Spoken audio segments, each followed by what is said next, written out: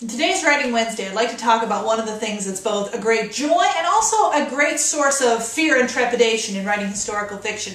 And that's dealing with real people. I mean, not the real people around me all the time, that's a whole other set of issues, but the real historical characters that I sometimes encounter in the process of setting a fictional story in the past. Now, of course, there are historical fiction writers who have made whole careers out of writing novels about real people and fictionalizing their stories. I've done a bit of that myself with writing The Violent Friendship of Esther Johnson, which was about a real woman, and of course the series of novels that I've written about biblical characters. But what I'm talking about today is a little different from that.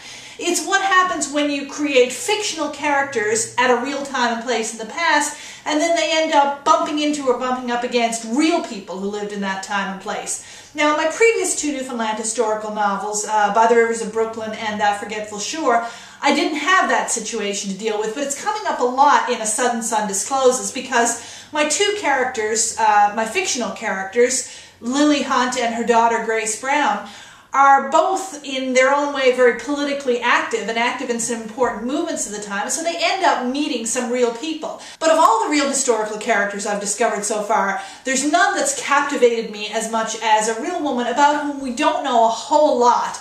But her name was Jessie Murray Oman, and I'm finding her really fascinating to take this sketch of a historical woman and turn her into a full-fledged fictional character. Jessie was the wife of a St. John's businessman. She was the secretary of the WCTU, the Women's Christian Temperance Union, and she published, edited, and largely wrote herself a monthly magazine called The Water Lily, which I've referred to before, which railed against the evils of the liquor trade and promoted votes and greater sphere in public life for women. In 1893, as the Newfoundland House of Assembly was preparing to decide whether women should be given the right to vote in local option elections, the Evening Telegram attacked the inane and hysterical criticisms of those women's rights agitators who fulminate against the government through the columns of the strong-minded Water Lily. From the terrors of such strong-minded lady agitators, good Lord deliver us. Now, I kind of get the impression from reading Jessie Oman's strong-minded writing in The Water Lily that she was more than capable of taking on such attackers. And by the way, isn't it interesting that there was a time when strong-minded was an insult you could use to put a woman down? Presumably the ideal woman was a little more weak-minded. Certainly Jessie Oman had no problem in attacking the men who stood in the way of what she saw as progress. This included her own brother, James Murray, who was a member of the House of Assembly. And when he spoke out in the legislature against women's suffrage, she responded with a column in The Water Lily in which she said, "The best part of Mr. Murray's speeches is when he sits down." By the time the bill for women's suffrage came up a second time, James Murray had changed his vote. Possibly because of his strong-minded sister? We don't know. But Jessie Oman reserved her harshest words for the premier of the day, William Whiteway. Now, Whiteway, when the women's suffrage bill came up, claimed that he was not opposed to the underlying issue, which was a law banning the sale of liquor. But he had grave reservations because he was afraid that a women's vote on that issue would just be the thin edge of the wedge that would lead to general suffrage for women.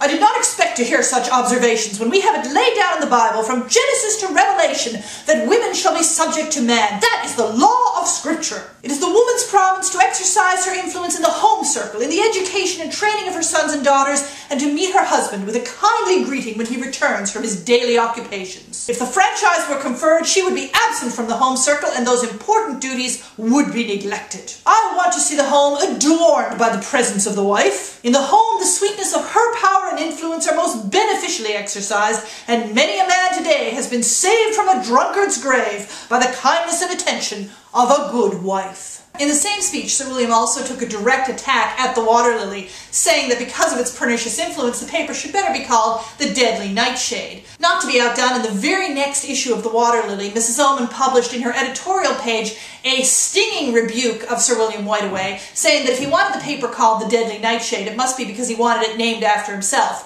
for he was, indeed, the Deadly Knight. Of all the speeches we have ever heard, that of Sir William W.V. Whiteway, delivered at the debate on the women's suffrage bill, decidedly takes the palm for vulgarity. Had he been speaking to a drunken mob, he could not have used more appropriate language. We availed ourselves of the legitimate mode of approaching the legislature, namely by petitions, requesting the right to say whether a liquor store should or should not be opened in our neighborhood.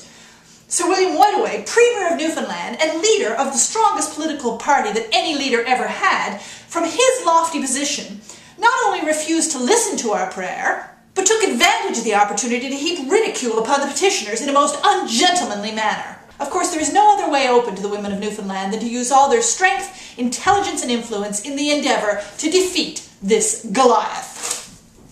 I love this back and forth repartee, and I love this glimpse into politics and real people over 100 years ago as they debated these issues. And it's really fun to be able to work that into my novel and to be able to give a voice to long-dead historical characters like Jessie Murray Oman, who certainly didn't mind using her own voice when she was alive.